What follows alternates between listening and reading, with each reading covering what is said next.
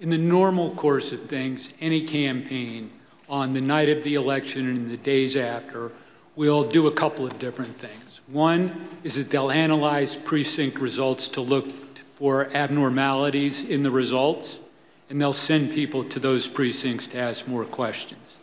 Secondly, all campaigns will have poll watchers and poll workers and observers in the polling place. And so campaigns will talk to those people if they saw any irregularities that could cause problems in the election.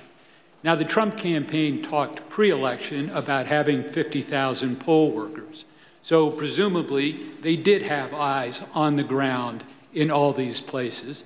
And so in the normal course of things, a campaign will analyze the reports that come in. Trump campaign had a couple of basic problems, however. Number one, the 2020 election was not close. In 2000, that was 537 and close. In this election, the most narrow margin was 10,000 and something in Arizona, and you just don't make up those sorts of numbers in recounts.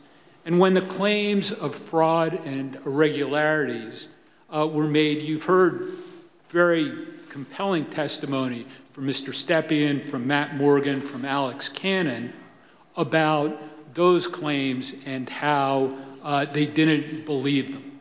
And so that put the Trump campaign on sort of a process of bringing cases without the actual evidence that you have to have in which the process is designed to bring out. So are you aware of any instance in which a court found the Trump campaign's fraud claims to be credible?